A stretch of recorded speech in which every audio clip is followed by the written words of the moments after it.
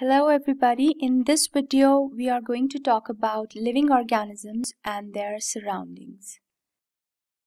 I'm sure you've been to different places during vacations. What did you notice about all these places? Was there a difference in the landscape and weather? If you've been to someplace high up north, there must have been mountains, and I'm sure you've noticed that the weather was much cooler than on plains.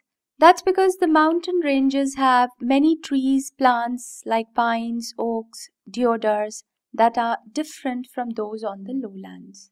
If you go to Rajasthan in India or to some Middle Eastern country, you will find the land is sandy and there aren't many trees or plants.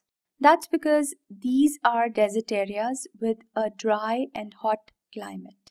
A trip to places close to the sea gives you totally different landscape with sandy beaches, tall coconut and palm trees, and a hot, humid weather.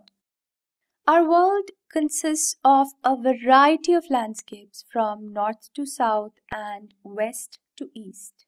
There are mountains, plainlands, tropical forests, and deserts. All these places are so different from each other.